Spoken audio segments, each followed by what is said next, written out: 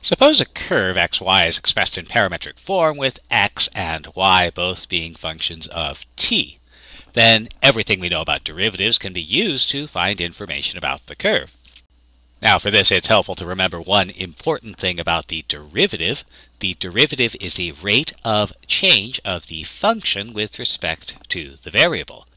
And in particular, the derivative will tell us when a function is increasing or decreasing, and when a function reaches an extreme value.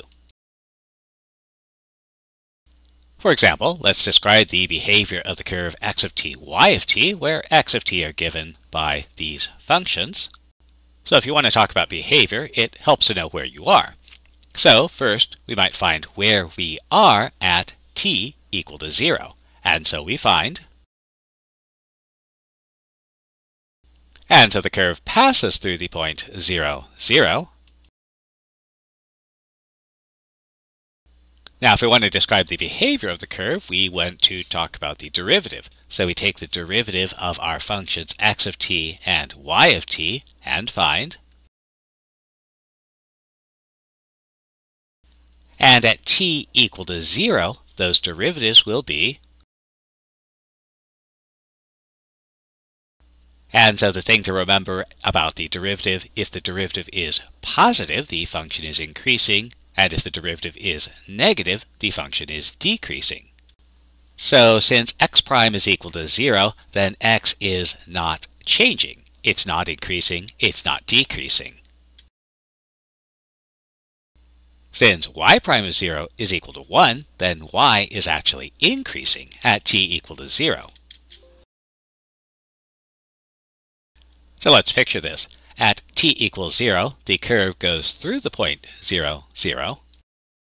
And as it's going through that point, the x-coordinate is not changing. We're not increasing, so we're not going to the right. We're not decreasing, so we're not going to the left. On the other hand, the y-coordinate is increasing, and so that means the curve passes through this point, going vertically upward. Now we can describe more complicated curves. Suppose a particle moves along some path given by these parametric equations, and maybe we want to know for what values of t will the particle be moving towards the upper left. So let's think about that. If the particle is moving to the upper left, that's this way, then its x-coordinate is actually going to be decreasing. So we want x prime to be negative. Its y-coordinate, on the other hand, will be increasing, and so we want y prime to be positive. So we find those derivatives.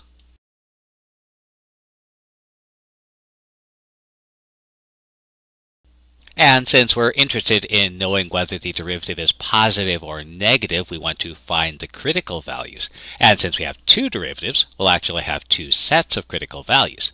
For x prime, our critical value will be, and for y prime, we'll get a critical value of,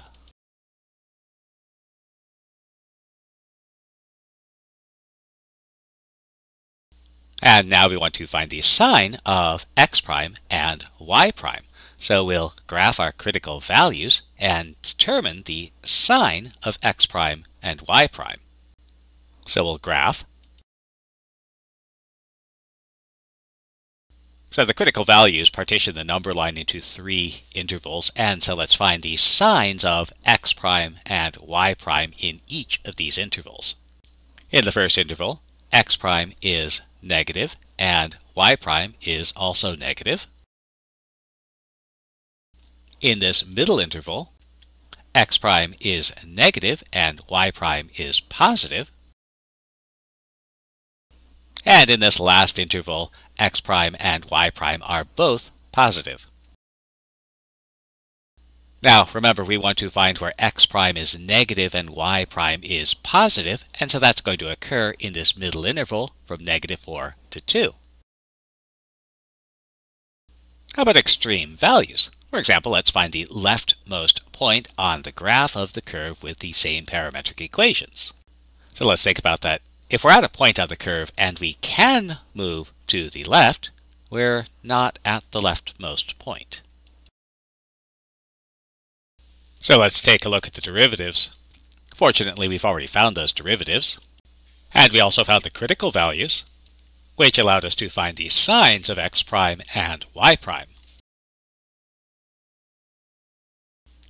And before t equals 2, x prime of t is less than 0, so we're moving to the left. And after t equals 2, x prime of t is greater than 0, so we're moving to the right. So if we're moving left until we hit t equals 2, and then move right, that means that at t equals 2, we are as far left as we can go. And so the leftmost point occurs at t equal to 2. And we do want the coordinates of that point, so at t equals 2, we find our leftmost point.